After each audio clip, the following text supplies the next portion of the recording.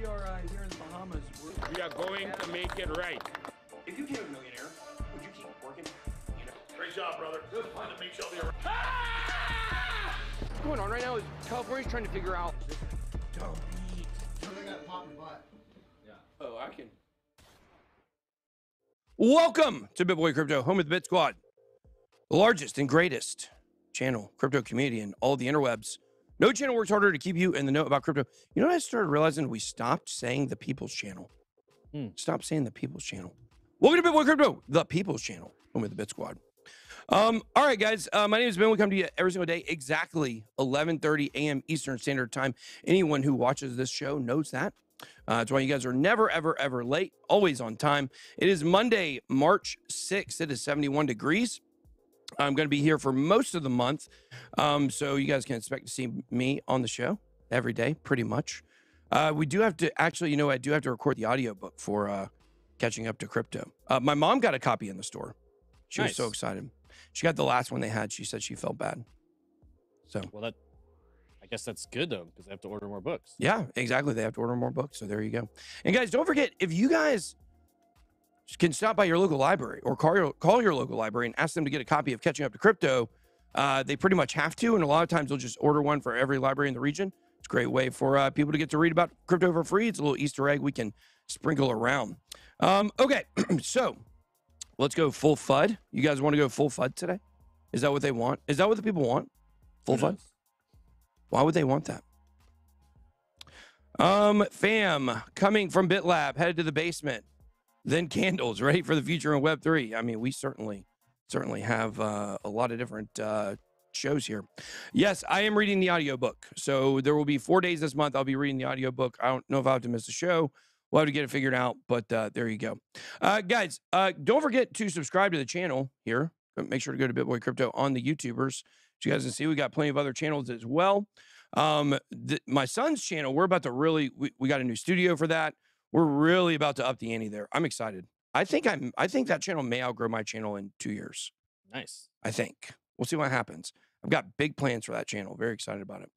But don't forget, we got Hit Network that you get 24/7 streaming. We got Blockchain Basement around the Blockchain BitLab Academy. Crushing it, Kelly is.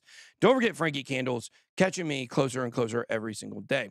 What I really want to talk about, guys, today was I want to talk about our bill. I want to start the show by talking about that and where that stands. Because, oh man, like it's very interesting what's going on out there with the political landscape.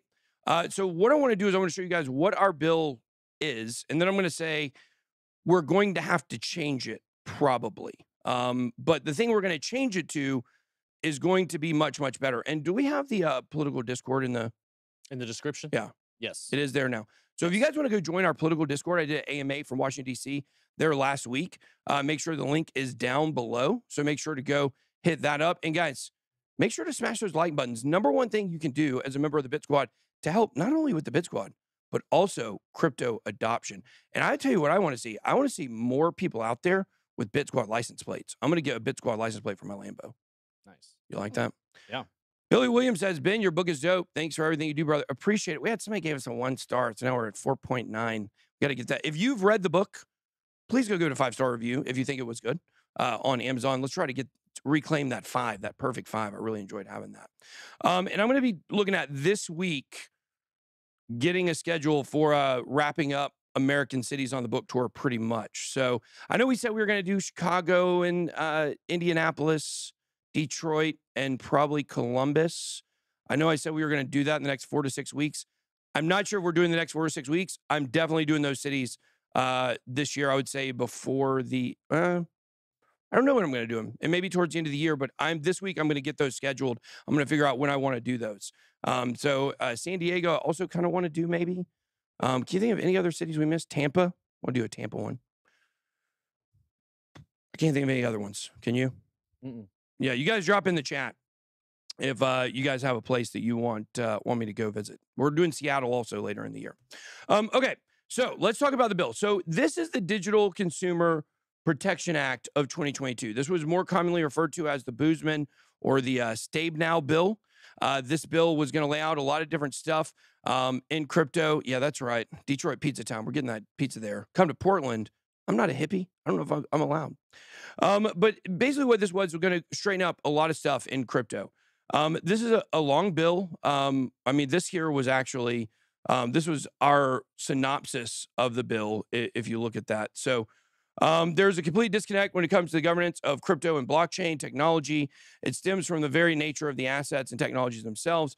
Like any paradigm shift, the blockchain technologies differ so radically from the existing paradigm that they represent a challenge to the legal underpinning of existing regulatory structures.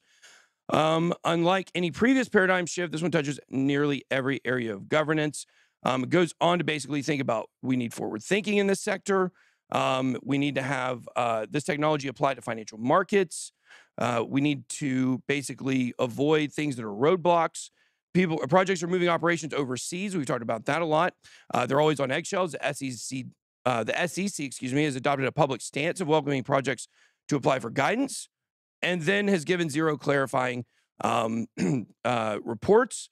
CFTC recently begun to. This was written several months ago. The CFTC was getting to really get in on, you saw Caroline Pham traveling around, meeting with Brad Garlinghouse, meeting with Ripple. They were really getting in on maybe crypto regulation. So obviously, if you have two apples on the tree, you got the tree of good, the tree of evil. Okay, I don't think that's actually the tree. I think it was a tree of good and evil. But regardless, you got two trees. The SEC, that's the evil tree. The better tree was CFTC. So what we wanted to do was create an organization, basically, that would monitor crypto underneath the CFTC. So I'm going to pull this up here in just 1 second and show you guys what we want to do here. I don't show this quite yet. Okay. All right. So this is about our digital asset commission. So our bill, it was a digital asset commission. Now, I want to put a poll up in a little bit, see what people think about that idea. But here it is. The advent of blockchain, NFT, and metaverse technologies has created a new class of assets, digital assets. Digital assets were neither foreseen nor intentionally accounted for in the existing regulatory framework. Rather, they were patched into this framework, and as a result, both guidance and enforcement efforts have been inconsistent. The burgeoning digital asset sector is fast-moving, volatile, and complex by its very nature.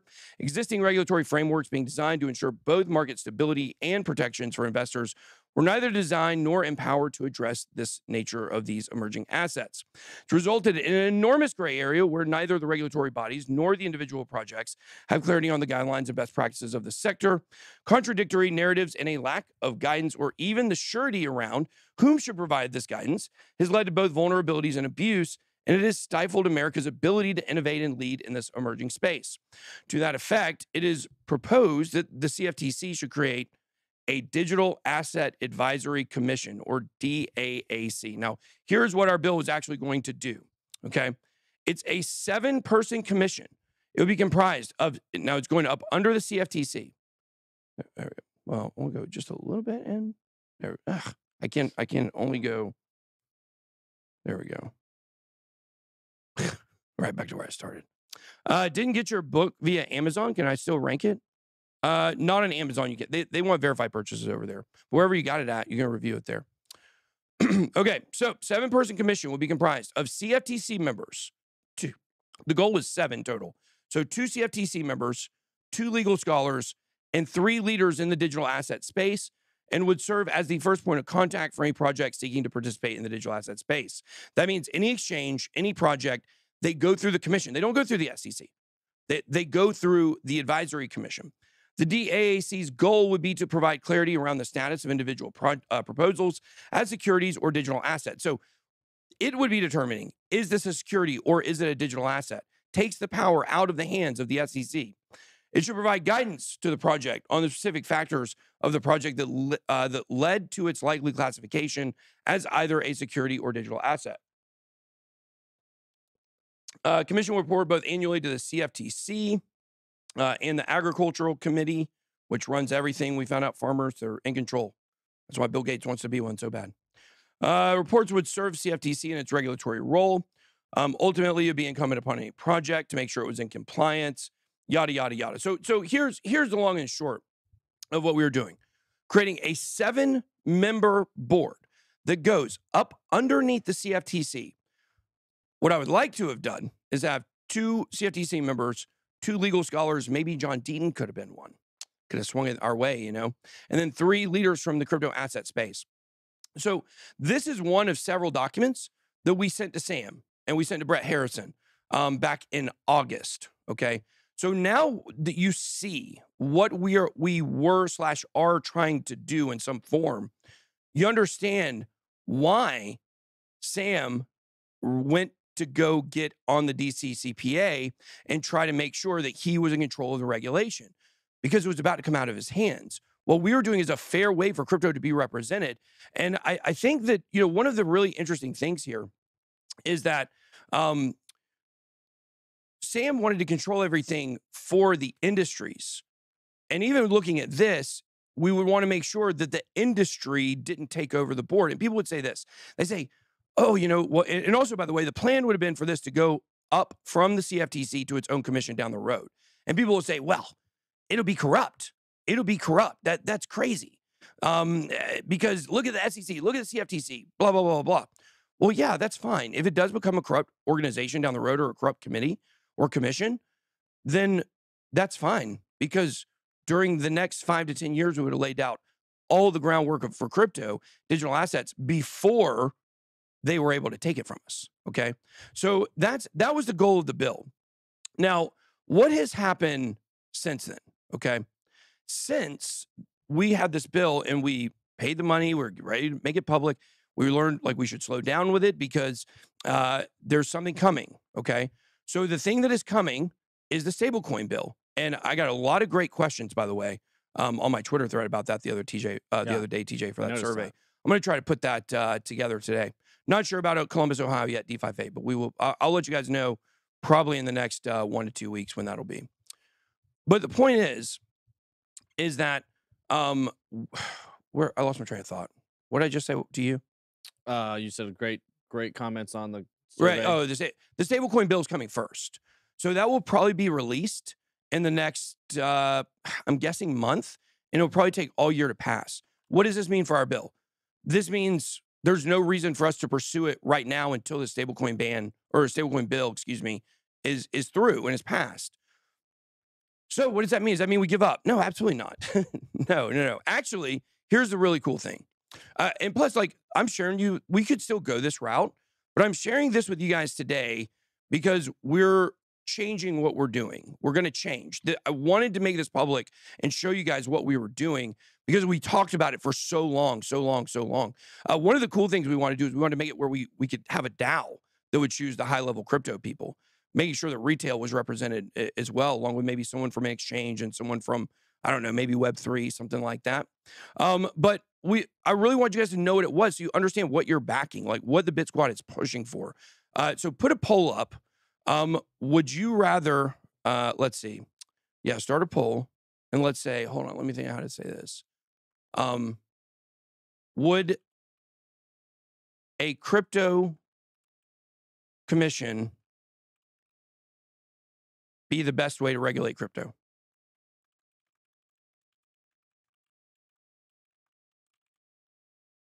Yeah. Actually put standalone crypto commission. Yeah. Okay. So here is what we discovered. We go to Washington last week. We talked to several offices of Congress about our bill. They're really excited about a lot of stuff that we can help them with in the meantime, but the bill is paused until the stablecoin bill comes through. Okay. We're going to start doing a lot of work on the back end, but here's the cool thing. The cool thing is the goal of this bill was going to be for this to come out from under the CFTC commission and eventually to become its own bill or its own commission that's completely independent, has only people that understand digital assets on it. Now, with the stablecoin bill being first, and with Sam and FTX scaring people so much to commit to crypto, nobody wants to be the first one to move. Now we actually have much more time than we thought that we had. We have probably almost a full year to line this up and get ready. So once again, I can't, this is a little chess right here. I can't tell you exactly what we're going to do because then somebody else will take it and do it. And I don't want them to do it. We've already been in some conversations with some members of Congress who are excited about this idea. And so I'll just say it like this. The goal of the last one was to come up under the CFTC and then become independent. We now are looking at a way at bypassing the CFTC completely. And basically, it would already be independent. So that is what we're looking for. This would have to be done at this point, probably with at least the Republicans in Congress. So we have until the end of next year. And who knows, maybe that gets more Republican or less Republican out of the next election. But that's the goal. That's where we're going. Now, we did meet with bipartisan. We met with 3 on both sides. But this specific idea, I think, aligns more with, what maybe some people on the right want instead of the left. They don't want the SEC or the CFTC to be in charge of anything else. So there you go. That is exactly what we were doing. And that's what the greater plan is. Make sure to go join our policy Discord so you guys can follow along as we're going through this process. We're still pursuing our state law in California and other states as well about accrediting investing. We're just doing a lot of stuff. I just want to give you guys kind of like a state of the political world when it comes to BitBoy Crypto and what the BitSquad is doing. And it's so funny, right? Like you have all these people out there on Twitter that they just talk so much smack, bunch of low IQ people saying that, like, why would people follow him? Blah, blah, blah, blah, blah. He'll sell you for $1 is what somebody said. And guys, we're the only channel out here that's doing this stuff. Us and Wendy. We're the only ones that are pushing regulation. We're the only ones that are going to Washington, D.C. We are the only ones who are standing up for retail investors. So whether you like me or don't like me, that's not debatable. That's not a debate. We are representing the best interests of everybody in this space, and we're doing it all transparent, and we're doing it so you guys see what we're doing and understand what our goals are about crypto. Man, watching Sam versus Eric Voorhees on that debate, it just so drove home exactly what we were doing. You don't want one person in charge of that regulation. You don't want the government only in charge of that regulation. You have to have people that understand digital assets making those decisions. So there you go. All right, so real quick, I'll take a look at the markets and I'll bring Frank up. We also have a very special guest on at 12:30. He will be coming on to discuss bots in the NFT world. You're going to have to check this out. He's doing a lot of killer research out there. So I don't know what I'm supposed to call him, so I'm not going to say his name. I may dox his real name if I say it, so I'm not going to. But you guys can check that out. All right, let's see here. Where are we at? Oh, don't forget, guys, in Atlanta, we have our book tour here. We are going to be doing that on Wednesday night here at the studio, so if you guys want to check that out, you go to bitboycrypto.com and then click book at the top, and it'll take you to this page right here, and down at the bottom, you get the Atlanta information. If you like my cool shirt, we got some really nice new shirts, by the way. Make sure to hit up hitmerch.com. All right, here we go. Checking out what's going on the markets. About the same place we left it last week, 1.07 trillion here on CoinGecko. We are switching to CoinGecko. 24-hour volume, 43.7 billion. Bitcoin dominance, look at that, 40.4. ETH, 17.6. I need to get a check on that. I need to see what it's saying on CoinMarketCap. 42.3 on CoinMarketCap. It is 42.3, so it's about the same. There are more altcoins on CoinGecko. That's why this number is different. Because I got excited for a second, then I realized, wait a second. We got to get used to these new numbers. Yeah. So Bitcoin coming in at 22.5, ETH at 1574. Let's see. Biggest gainers, GMX, Decentraland, Stacks, all over 3%. Singularity net down. We bought some Singularity last week. Felt like that was a good buy. Ben Gertz will be coming on the channel later this month. Maker crushing it. Synthetics crushing it. Nothing else. Over 10% gains for the week. Clayton, Rocket Pool, and WeMix down. You heard about Lido Finance potentially receiving a SEC letter? I didn't hear about that. I don't know if it's a rumor. I'm just telling you that's the rumor. I don't know if it's true. Wouldn't surprise me. I mean, it feels like everybody and their mom is receiving an SEC letter at this point. So anything related, anything loosely related to DeFi, they're sending it anywhere they can, I feel like. We have this comment here. George Michelle McGraham started CharterBen, make us an organization with members that want to support all of the lobbying you're doing. Even though I personally do not agree with lobbying. It's a legal bribe. Well, it's a system we have to work within. It is what it is. Well, I would agree with you. I wish the money wasn't there, but this is how it is. We are going to be doing that, actually. So that's another big announcement that I'm going to be making soon, is we are creating a separate organization for this. And it is going to basically be consumer advocacy for digital assets for the retail investors. So we'll be, what a scam, right? What a scam. So we'll be showing that here pretty soon. So The Grenade Master says the credit belongs to the man who's actually in the arena. From Vince Lombardi, my favorite Vince Lombardi quote: "If ifs and buts were candy and nuts, we'd all have a Merry Christmas." But what I'll say about that is, I'm certainly one leading the charge. But just remember, I'm a representative of you guys. If it wasn't for you guys, then we wouldn't have the voice of the platform we have. We couldn't go after these Celsius UCC members. It's because of this community. We a whole dang army up in here, and so you know that's the truth. So I'm the one out there doing the action, but I got a team behind me. And I got a squad behind me, and that's what counts. All right, Frank, come on up.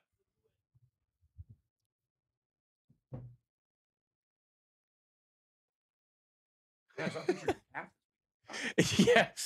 What is going on, everybody? Yes, very true. Somebody in the Candle Mafia took a picture of my calf and put a volume profile on it and did some TA on my calves, and it had me absolutely cracking up. It was pretty funny stuff. But guys, we do have some interesting stuff to take a look at here on the charts today. Now, we do have some potential bearish signs popping up on the higher time frames. However, it's not one of those like alarming, you know, panic kind of bearish signals. It's kind of just like a general signal that could indicate some more consolidation or more moves to the downside. But again, not this emergency warning, big bearish signal flashing, or at least not just yet. So I do want to take a look at some things. We're going to take a look at the two main key levels I am looking at, and the level that we need to hold to maintain our longer term bullish sentiment. As you guys know, I am leaning a little bit more bullish long term until we start breaking bullish market structure on the higher time frame. So I want to show you guys that key level that we're watching, as well as some other key levels that we're keeping an eye on. We'll take a look at that bearish signal on the higher time frames, and then I'm going to talk about why I think we could potentially get a little bit of a pump here. So let's go ahead and jump right in here. Make sure I'm on the right chart. I am. So first off, let me just go ahead and hide all this TA and just talk really quick about the weekly. Now, we are now printing this red dot on the weekly. And again, shout out. I see all the candles in chat. Shout out to you guys. Thank you so much. But we do have the weekly red dot printing. Again, not like the most, not warning, oh my God, we're going to zero type thing, but could indicate just some more potential, on the weekly. Into the mic. Which hour on the weekly? The weekly. Okay. But yeah, we do have that weekly red dot printing. So it could indicate, maybe a little bit more of a move down, or it could actually, if this pump is going to be for real, and this is going to be the start of a bigger move up again to that potential 28 to 30K target, we may just kind of see that wind up being some kind of consolidation rather than some kind of a move down. But I just wanted to cover that because it's something you just have to keep your eye on, right? But coming down to the daily, guys, this is more of the bullish case here. I do want to go ahead and just kind of look at this for a second. We do, if we turn on the BitLab trading stack here, you guys can see we are getting a bullish divergence here on the daily. And if you watch my channel and you look at these bullish divergences, you might be thinking like, well, hey, this doesn't really look like a regular divergence. And that is because it's a hidden divergence. This is, and that's basically, guys, where you have higher lows on your price action with your lower lows on your oscillator. And I'll pull up the other indicators in a second, but you could just see that with the market intelligence indicator. We just kind of get that flag up here saying, hey, there's a hidden bull div right here. You don't even have to check your other indicators, but you do get that little indication here. Also, on top of that, guys, we also do have the relative extrema bars coming all the way out of this green wave. This would also indicate a potential reversal to the upside. And then not quite there just yet, but that significant movement indicator is looking like it may start to print a bit of a blue wave here, again showing some kind of a temporary bottom. So again, if we do start getting a blue wave here on the daily, that would be a pretty strong indication that we would come up. But for now, you have that hidden bull div, you have the relative extrema bars coming out of that green wave. And then on top of that, guys, we do have some other things that we are looking like we could get a little bit of a move up here. And I want to come down, pull up our levels here, and take a look at what we got going on, right? So basically, guys, kind of how I am looking at things right now, again, keeping it very, very simple, just kind of zooming out and taking a look at that volume profile range. And right now, this macro profile does come in with the value area high coming in again at about 25K. This has basically been the same for quite some time since we've rejected these highs. And then your value area low is coming in right here at about 21.9. So one thing you want to remember here, we have that weekly shout out to Anecdotal Smith says, bought my Frankie Candle shirt and beanie. Let's go. Shout out to you, bro. Appreciate that. I hope you like it. But just kind of looking here, we are technically at the lows of the range here, right? So this is not the best place to, see a weekly red dot and be like, oh my God, this is the time, to just completely flip bearish. You want to understand we are at the lows of the range, right? So I would expect some potential support here, especially with that hidden bull div forming on the daily time frame. And another thing you want to realize, guys, is that we also have this confirmed bullish divergence on the 4-hour time frame. Now, it hasn't really given us anything up until this point, and it is somewhat of a weaker divergence. You could kind of consider this with equal bottoms on your oscillator here, but it is still technically a bullish divergence. So we did technically confirm a bull div on the 4-hour here. So not impossible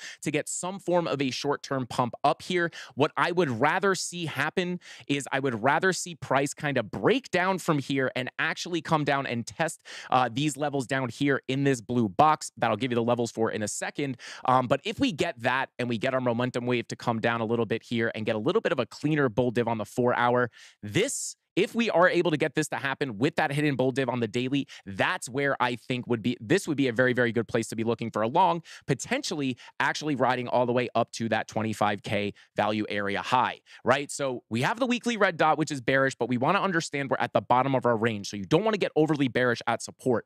And again, because of that hidden bull div on the daily and that 4-hour confirmed bullish divergence, not impossible to pump here. But again, I would rather see price take one more drop into this blue box before printing another 4-hour bull div to get that bigger move up. And then again, guys, just looking at this as a range. I know there's other levels here, but at the end of the day, really all you're looking at is the volume profile, the value area high, and the value area low. This helps give you context into the market you're at, right? You don't want to short at support. And these value areas really help you kind of see what the context of the market is, right? Are you at a major important level of support, or are you kind of at a level of resistance where that weekly red dot can bring you down more? So as of right now, the big bearish, the one bearish signal here really is that weekly red dot. But again, on the lower time frames, I do think we can see a potential move up before we see that movement to the downside, because again, those higher time frames do take a little longer to play out. So I am feeling a little bit pumpy in the medium to short term, but keeping an eye on that weekly red dot for a potential push down, maybe after that pump. But these are the key levels I'm watching, guys. And then this blue box, which again, if we do get a move down, would be the major level of support I am looking at, is coming in between about $21,897 and $21,387. And yeah, those are the key levels I'm watching. And I think that is about all I got for you guys. Back to Ben. Bing bong. Watch out for the pump, baby. Let's go. Watch out. Oh, we're pumping right now? Is that what you're telling the people? Hey, do we have the website for the newsletter? Yes. What is that? Is that in the description? I'm not sure, but it's crucialcrypto.io. Crucialcrypto.io. All right. I can drop it right here. You drop it in there. I'll pull it up real quick. Guys, we're launching a weekly newsletter. This is going to be basically an independent brand from BitBoy Crypto. We're working really hard on this to get this just right. But I think we need to do the first 2 for free. Okay. We're going to do the first 2 for... Should we just do the first month for free? We just do the first month for free. Yeah. Let's do it. We'll do all of March for free. That's what we're going to do. And then if you want to keep it going next month, you think it's good, it gives you a value. I think 4 is enough to figure out if it has, if it's got something you want in it. But if you guys go to crucialcrypto.io, you can subscribe to get this absolutely free newsletter for 4 weeks. So make sure you guys go hit this and put your information on, and if it's something you would like to check out. Dan says poll is irrelevant. And every crypto founder has yet to escape failure. Oh, he's a Bitcoin maximalist. Great. They're talking about doing possibly a Bitcoin caucus instead of just a blockchain caucus. It's founded 10 years ago. I think that'd be a very dangerous notion.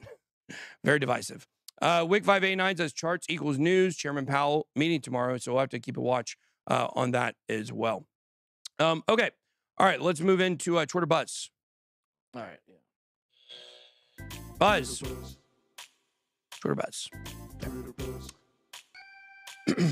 Watcher.guru just in, 100% nuclear power Bitcoin mining facility launches in Pennsylvania, just in time for them to announce that they're potentially going to be requiring Bitcoin miners to give their emission data every month or year or something. Yeah, interesting. Okay, well, there you go. That's good. Yeah. First-time home buyers face the least affordable market on record per Bloomberg. Is that true, really? Oh, that's my guy, Redman. Make Redman a mod. Okay. He messaged me on Twitter. Thank you.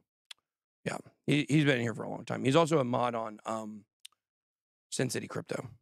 But yeah, I think that is true about the prices because the median price is so high and the interest rate is so high. I was looking at something and the interest rate. Yeah, it's the interest rate kills it. I mean, you have to have it was something crazy like a huge down payment and your monthly payments are huge. So yeah. Dan says he's not a Bitcoin maximalist, but I can't ignore my point. What do you mean? Like Ethereum hasn't failed, Cardano hasn't failed. You know, Bitcoin's only been around for 14 years. It hasn't failed, but that's hardly enough to be able to say. I mean, we believe, right? But hard to broadcast across the mainstream that it's made it. You know, so that's my point. Okay. All right. In 1836, a sewer worker accidentally discovered an old drain that ran directly into the Bank of England's gold vault. He wrote the bank's directors, requested a meeting in the vault at an hour they're choosing.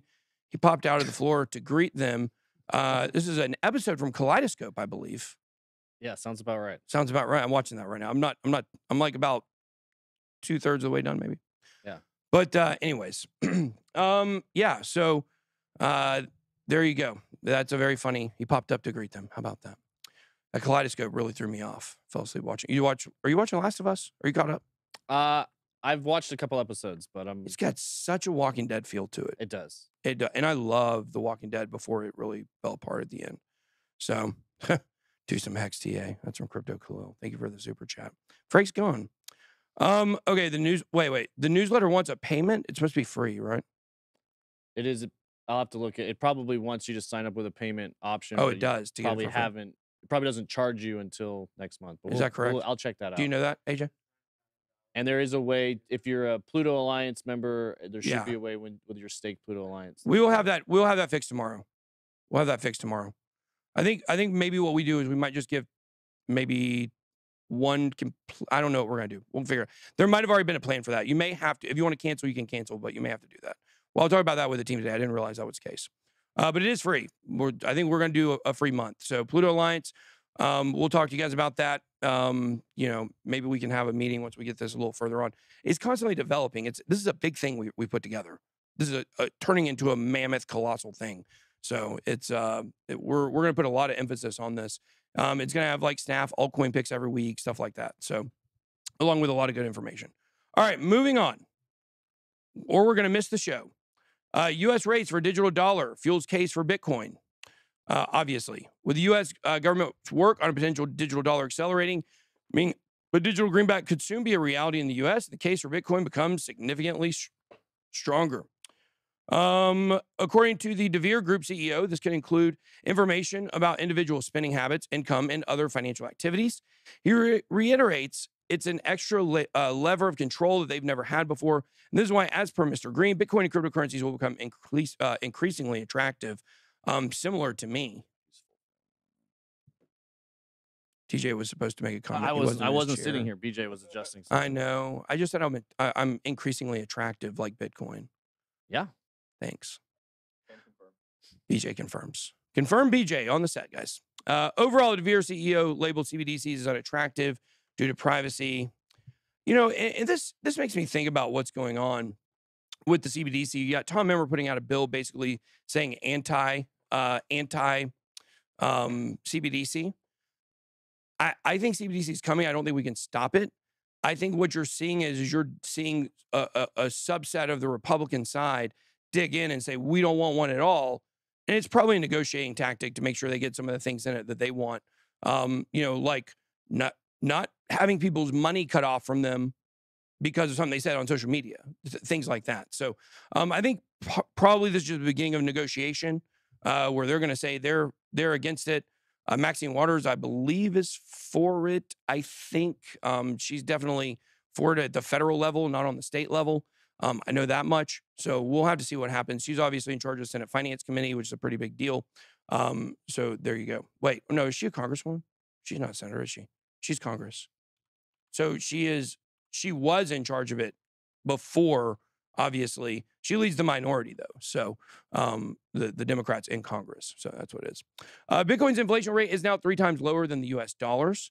Bitcoin dropping inflation rate stems from the crypto's fixed supply, blah, blah, blah, blah, blah. Make sure you say emission rate. Yeah, you got to say emission rate. Don't say inflation. Bitcoin's ability to record a low inflationary rate is because of the asset's deflationary model. Best inflation hedge, yada, yada, yada. I mean, this is just stuff I tell you guys every single day. Bitcoin halving drives the price. Supply and demand built in. I want to make one more comment on what I just said about Tom Emmer in that strategy. One of the reasons why I think that's a potential strategy that we could see is because I've been told that's Gary Gensler's strategy with the SEC. Is that what Gary Gensler is doing is he's digging in his heels on one side totally, completely. Obviously, that's not going to work. We're library precedent. We already have. But to position himself to where when he wants to take what he wants to take, we'll just be like, yeah, sure, take that. Just don't take this, you know? So as long as you're not in charge of all of it, you know, that's going to be the thing that people are going to say. So I've been told he's on his way out, but that could be changing. That could be changing if people realize he's actually not in charge of the things he's saying he's in charge of. So basically, like, imagine it like this. If Gary Gensler butted out of crypto and he stopped going after tokens as secondary sales, as securities, stop going after your favorite exchanges and saying they're selling securities when nothing on those sites has been proven to be a security, like Binance US. If he stopped all that and just went back to like traditional finance world or actual scams, would you want him out? I mean, yeah, we want to see him fired and punished and lose his job because he's hurt a lot of people. I understand that. But taken within a vacuum, would you take that choice?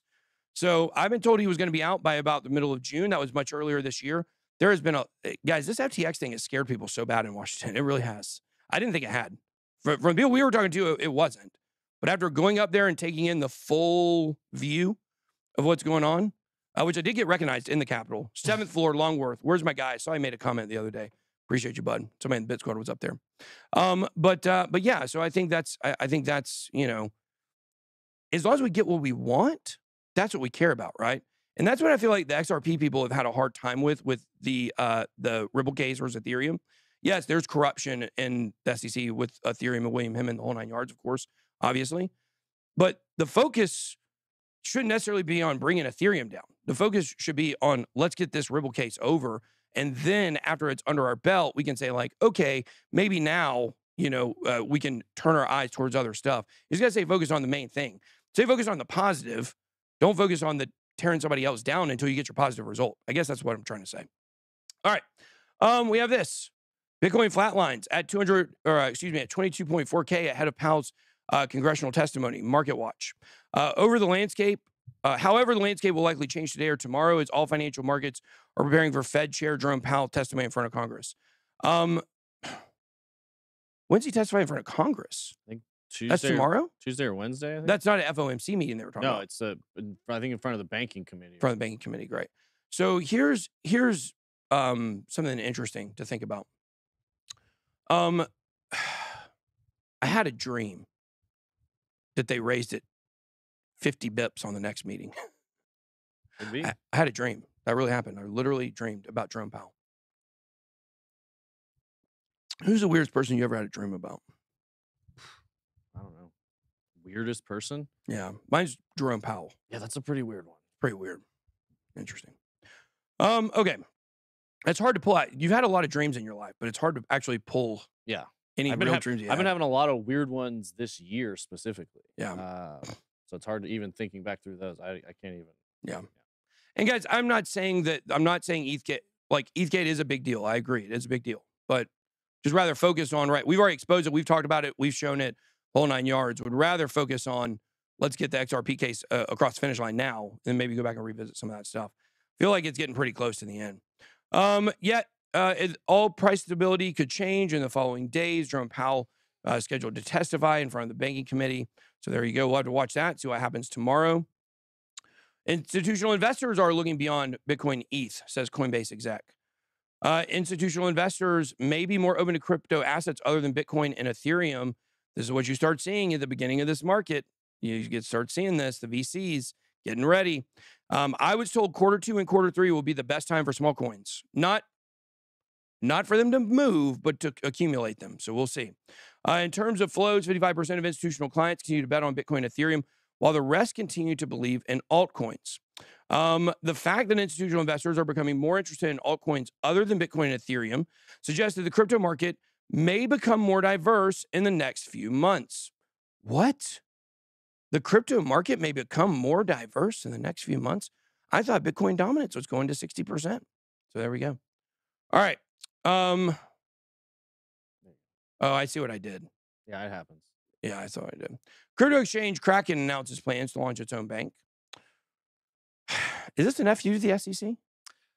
I think it's more a response to what they were going to have to do in order to continue to operate. So we know FTX was trying to get their own bank, basically trying to be the, have a fiat on ramp and off ramp. We know Coinbase is getting set up to be a federally regulated, approved custodian. We know there's issues with, they're putting the squeeze on Silvergate and Signature and a lot of the other banking things. Yeah. So if Kraken and Coinbase can start to set up fully regulated, vetted, open banks, they can solve this problem for themselves instead of having to rely on another party, I think is more what this is. Yeah, I agree. Kraken Bank is on track to launch. Development comes amid a tumultuous time for the crypto sector. Yeah, we see that, yada, yada, yada. Exchange declined to discuss the SEC settlement, but said that staking had been a small percentage of its revenue. Kraken neither admits nor denies the allegations in the complaint. And I told you what I think the move from the SEC coming is taking over staking. I think staking is an investment contract. It's a much better argument, I believe, than altcoins. And this is the territory I think they're going to move into. What do you think? That makes sense. Yeah. And I kind of, when we first saw the Kraken stuff and they kind of folded on that really easy, I think I felt the same thing. Like staking is not a big part of Kraken's business. Right. It's easier to just pay it and move on than it is to put time, effort, energy, and money into fighting that case, even if they really didn't do anything wrong. I think that's what was so frustrating for Jesse Powell to have to make that business decision and then see Gary Gensler out there beating his chest like, oh, look, we're taking down the bad guys. And he's like, there's no way Kim Kardashian. We should not be, we should be considered bad guys. We're doing everything right. And, we have to pay a cost of doing business to these crooks. Right. And they're, that would be so frustrating. So Jack Keane says, so another Celsius in the future, question mark. We got big video on old Clawback Keith coming tonight. Get ready for that. But the fact is that someone else said something along these same lines, said feds won't approve crypto banks. Well, what's going to happen is they're not going to have to approve crypto banks because they're going to make the regulation so that banks can enter crypto and the door's not going to swing the other way. Right.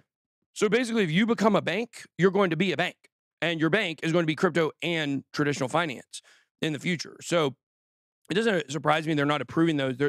These are the types of moves that they're doing to really give the traditional finance sector a head start to be able to get things in line. That's what I think. Well, they're going to keep the prices and the licenses and everything you need to do this so out of reach for startups that it's going to be for big banks that are already operating where they get their, they're protecting their donors basically, which is what they've always been doing. And I also think I had a really good point I wanted to make about this, about crypto banks, the SEC approving altcoin secondary sales. What was my point? I had such a great point.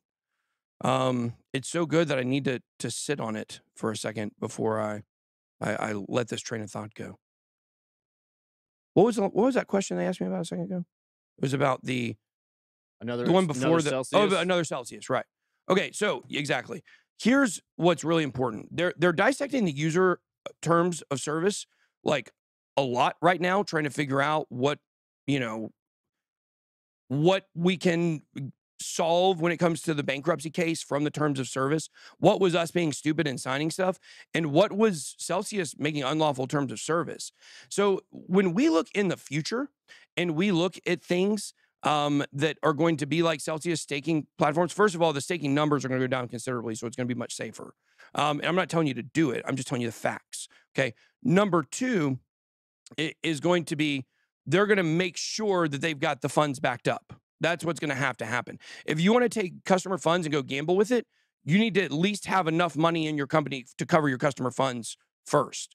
So I think that's something that, you know, they could be potentially looking at. And then the third thing will be making sure that the terms of service are lawful. So like with our digital asset commission, advisory commission I was talking about earlier, and now moving on to maybe an independent organization, what we're going to do is we're going to create, well, I'm not going to, I don't know, maybe I'll be on it. I don't think I'm going to be on it. But the point is that we're going to use that in order to get what is right, wrong, and what's lawful and unlawful in these terms of services.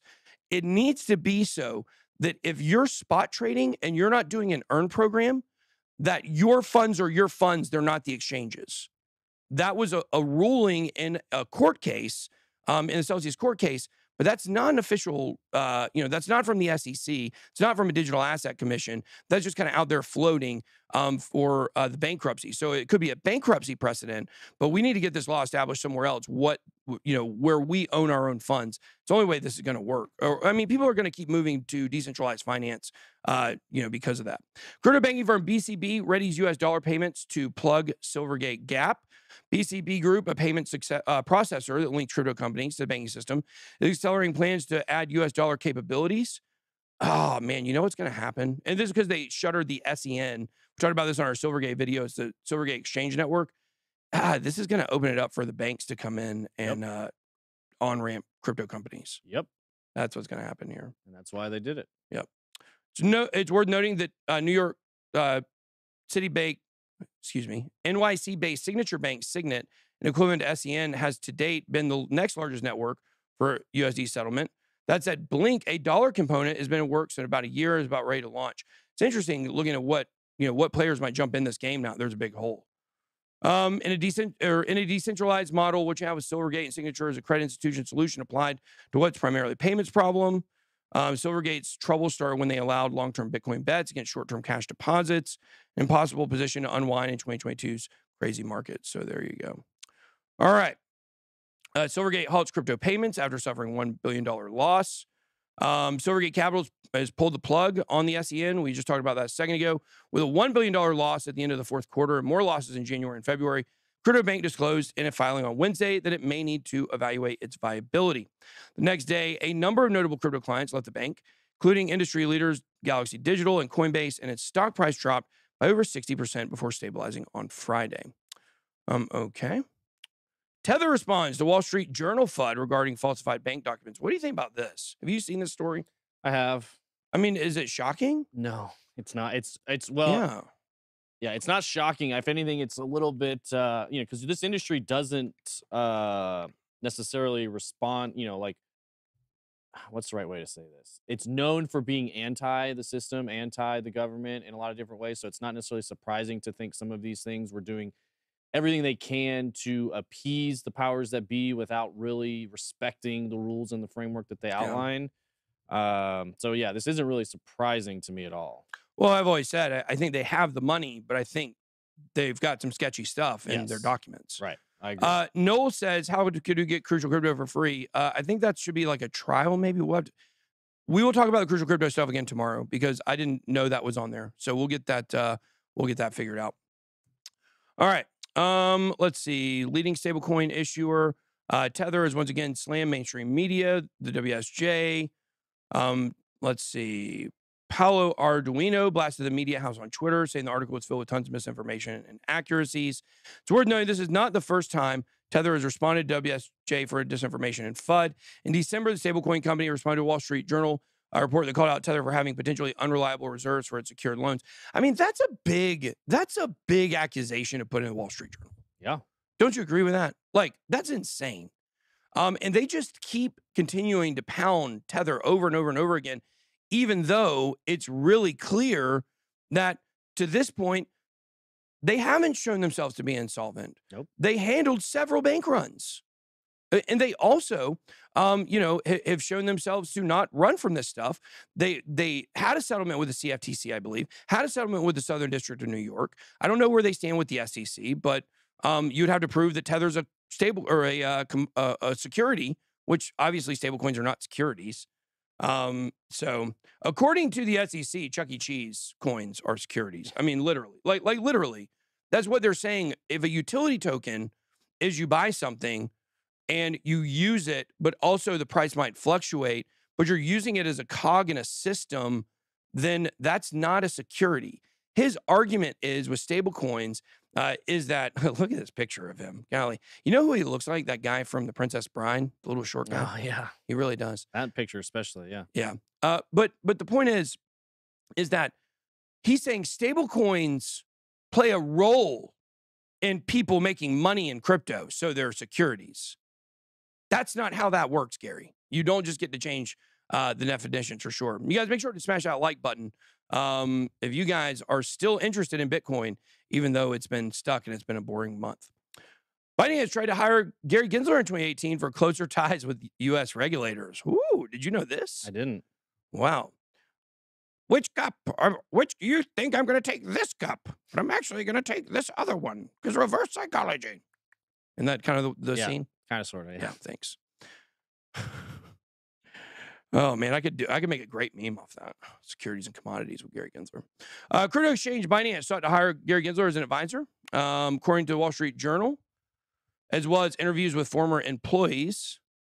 Let's see, Ella Zhang, Harry Zhu declined the position. According to a Binance employee, Gensler would be likely back in a regular seat if Dems win the 2020 election. Second meeting took place in March 2019 in Tokyo between Gensler and CZ in 2019 in Tokyo. Wow. In April 2021, Gensler became the SEC chair. Binance is reportedly preparing to face fines and penalties in order to settle investigations. I mean, that is just bribe money, basically. Not that they're bribing the SEC. The SEC is asking for it. SEC staff says Binance.US offers unregistered securities, claims lawyer. Right, this is what I was talking about earlier. We kind of already talked about this. Once again, look at this, though, guys. Look at this. The lawyer for the SEC says Voyager's token offering was a security. This is the same language. Man, this is good. This is good right here. Because they're already pretty much saying secondary sales, meh. I mean, that's what they're saying. Wow. U.S. Department of Justice restricts Sam's ability to use a smartphone as a battle for Robinhood shares intensive. This guy. Big and bushy and not trim it. So, all right, we're running out of time, so I'm going to click through these real quick. Crypto community criticized Yuga Labs' auction model for its first Bitcoin NFT. Cardano founder says NFTs are the most vibrant part of the ADA ecosystem. I would agree with that as well. Cardano's governance gets questioned. Charles Hoskinson responds with saying it's categorically false. I had already read that. XRP Army, where are you at? Throw the X up. Throw the X up in the chat. We're going to be talking about Cardano's arch rival Solana here in a few minutes. A little bit. XRPL community remains divided on the proposal to raise transaction fees. The Ripple community on Twitter has been engaged in a heated debate over a proposal to raise transaction fees on the XRP ledger in order to boost the price of the token. Due to its low transaction cost and speed, XRPL is popular in payments. Average network transaction costs less than 0.1% and takes 3 to 5 seconds to complete. In conclusion, the XRPL community remains divided on the proposal to raise transaction fees in order to boost the price of XRP. So there you go. We got 2 more Ripple stories. Ripple case judge accused of being a deep state operative. Did you see this? No. Where they were saying that Annalisa Torres dismissed the Jeffrey Epstein guards from negligence, basically. I did see that. What's that? I did see that. I just didn't realize it was the same judge. Annalisa Torres. Now, she is the main judge. The magistrate judge is Judge Netburn. John Dean voices support for the judge overseeing the SEC versus Ripple case. Despite accusations, she's a deep state operative. Now, funny enough, somebody actually tweeted about me in this, actually. Let's see. Tweets. Did you see this? Well, guys, it's time to announce I'm making a career change. I'm now going by Magic Internet Money Mike, and I will be stripping at this Bitcoin strip club in Miami. Yeesh. Thanks, guys. Don't you hate crypto? This guy hates crypto. Why is he saying this? Let's see. Tweets and replies. Where's my reply? Here it is. They're all actors in the show. That's always been obvious for those with eyes to S33. Deaton, Hogan, Flynn, Fojack, I don't even know who that is, Bidboy, XRPP, Mr. I, etc., etc. The list goes on. We're all playing a role in the theater of the XRP Ripple case versus the SEC. Yes, that's right. You didn't know I could do different voices on the show because I'm an actor. There we go. My comment to this, of course, was, I am not a theater kid. I am not a theater kid. I've worked very hard not to be a theater kid in my life, despite the fact I'm such a great actor. Okay. We got one more story and we'll bring him on. XRP lawsuit sees biggest twist yet, as recent Supreme Court ruling supports Ripple's fair notice defense, but they didn't even put the fair notice defense as one of their main defenses in their summary judgment. In court documents, Ripple argued the recent U.S. Supreme Court ruling in Bittner versus U.S. buttresses their fair notice argument. Throughout the pretrial phase of the SEC versus XRP lawsuit, Ripple's lawyers established the SEC denied fair notice, but on crypto assets in general. So there we go. All right. Did I finish reading this? I didn't. I started talking and I stopped. Basically, what John Deaton says is that what she did was actually good. It wasn't bad. Everybody's misconstruing what she did on that case. And so there you go. All right, let's, you want to come hook me up, Drew? Weren't you just in a movie? I was. I'm going to be in another one, too. I'm going to be in a few more, and TV shows. I am a good actor. That's the truth. I am. Yeah, that was a good quote. I'm not an actor. I just play one on TV. Yeah, exactly. Exactly. Okay. Ready? All right. What is going on? Otto. Is he there? He was a minute Is ago. he here now? There he is. You had the mic off. Yo, What's up, buddy? you guys can hear me? Yep. Yeah, mic is off. We Yeah, can what's hear up, you. my man? What's up, big boy? Chilling, man. So, kind of want to Wonderful. give everybody like kind of a rundown of what you did. So basically, you had created kind of like a fake NFT project almost, and you used that to track down several bots, and basically you came to the conclusion that almost the entire, NFT hype market on Twitter is completely fake and ran by bots. And it was a really cool post. I'm going to pull up the post here in just a second. But if you could like just kind of give like a little bit about yourself and how you got involved in that and what actually you did and why you wanted to do it. Yeah, for sure. Can you guys hear me okay, by the way? Yeah, I'm we can not hear you. breaking up or anything. No, you sound fine over here completely. All right, sweet. Good. All right, so what happened was I got into NFTs to make money. I made a good amount of money. Everyone wants to make their own NFT eventually. I wanted to do that, but I wanted to do it the right way. So, instead of just hyping something up and then pumping it and dropping it, I made a fake NFT project in the efforts to kind of decentralize where hype came from. Because fucking crypto and NFTs, like this entire market, it's like new coins, new projects pop up out of nowhere, and within like 3 days, they blew up. And I'm not naive enough to ever believe that happens organically or it's out of nowhere. Always assume that there's someone behind the thing.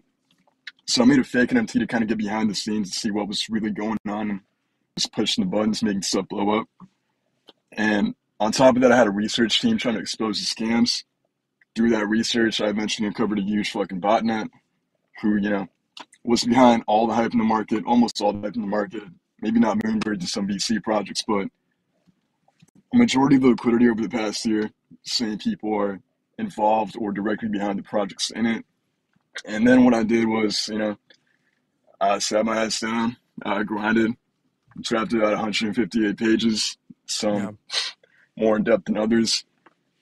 And it's hard to fight the bots or the people with influence when you're not in that circle. It's hard to get the social capital yourself to make sure people hear about you, right? So I was like, fuck it, I have a fake NFT page. Why not just pull off a huge social experiment and try to do some organic marketing to force people to look at it? Which is, why I faked Tacoma, got on the front page of the crypto Reddit twice. It was pretty sick. And all of that was just to garner publicity and attention for my story in the same way that, people with bots use the bots to garner publicity and attention for their shitty projects that make like millions of dollars. Yeah. It's not a good answer.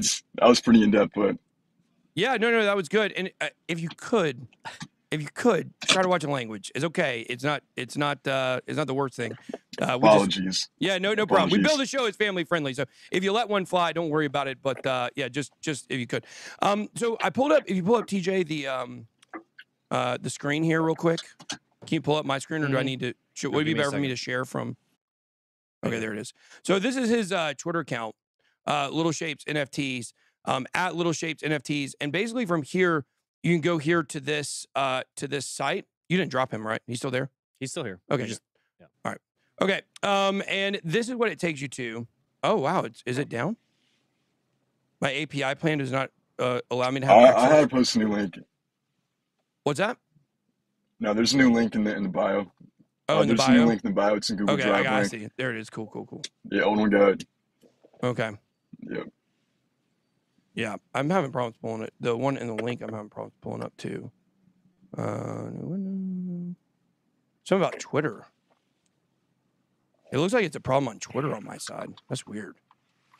Anyways, let's see if I can try to copy this and paste it instead and not go directly from Twitter. Let me try that. Copy link address, open up a new tab. Nope, that's really weird.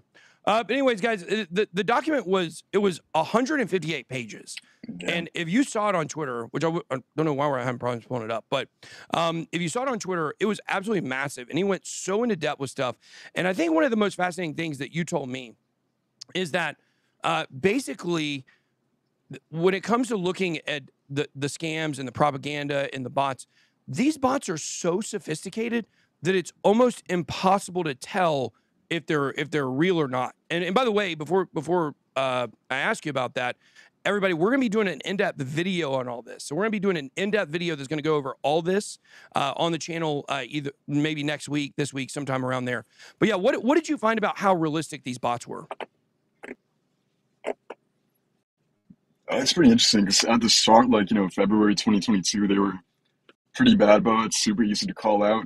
For some reason, no one really saw them because, people weren't looking that deep into it. But back then, it was all in your face, same PAP, same bios, very obvious bots.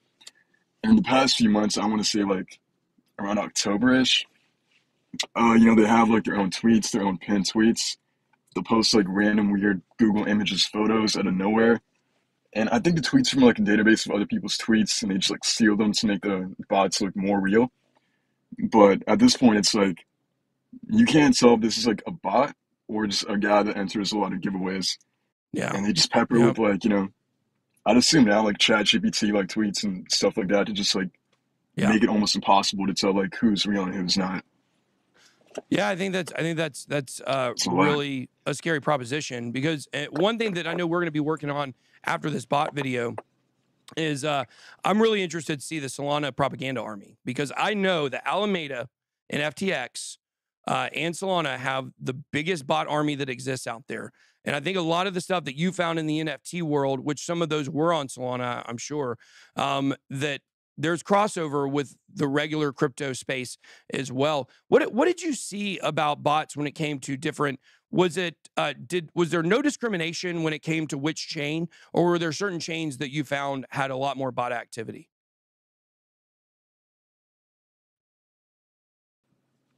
I'll say I focus on NFTs for the most part because it's just such a broad, big space. But StepN, the rent to earn project, I saw a lot of the NFT bot network bots migrate to that project, which $500 million market cap, a lot of money there. New network, a new layer one's coming out called the Sui network. A lot of bots from the original NFT network migrated there, and I'm just I haven't looked in depth into various cryptocurrencies or projects that pump or use bots. Well, what about the control NFT the narrative? The NFT projects themselves? The NFT projects themselves. Did you find that they it was more Ethereum based NFTs or Solana based NFTs or Cardano based NFTs?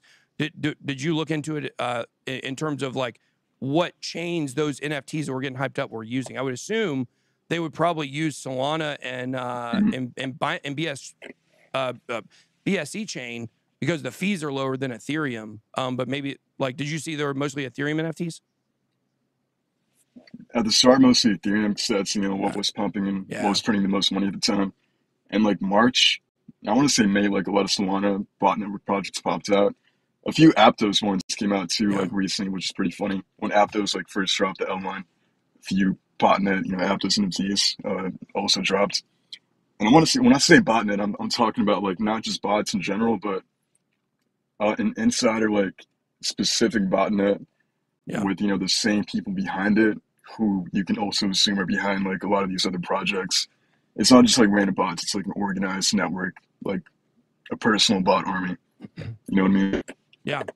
Well, I think when you look at FTX and Alameda and Solana, you look at a lot of crossover between those projects you were talking about. Obviously, Solana or SBF and Alameda heavily invested in all three of those projects: Aptos, Sui, and also STEPN. I was told STEPN was basically used in a similar way to how Serum was used, or FTT, just a way for them to pump up the volume, you know, not like a Jock Jam song, but more more in line of, you know, pumping up the volume to create those high demands for those market caps to get so big. So a lot of crossover there. I think the work you did is absolutely phenomenal. We're glad to have you, you know, working with us on some of these videos, because the research you did was bar none. It was the best research I've ever seen in the space, to be honest with you. It was so in depth. And it was a shame that for some reason we're not able to pull that document up. But if you guys want to see the document, we're going to show the document on a video here very soon. So you guys be on the lookout for that. And Otto, thanks so much for joining us, and look forward to keep working with you, man. Yeah, sure, my guy. I appreciate the compliments. Absolutely, man. All right, you guys make sure to go check him out at Little Shapes NFT on Twitter. All right. Okay, so man, it sucks we couldn't pull that up. It is the most. Have you seen it? I have not. It's the most in-depth research I've ever seen in crypto. It's amazing. He said he worked like 40 to 60 hours on it. So, That's a heck of a super chat. I don't even know what to say about that. Is that a chat GPT? Give me greatest conspiracy tweet of all time. And that was it. All right, guys, that's it. I got to run. I got an appointment I got to get to, so we're going to leave a little bit early today.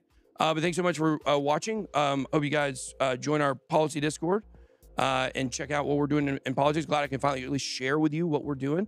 And that's all I got. Be blessed. Good boy out.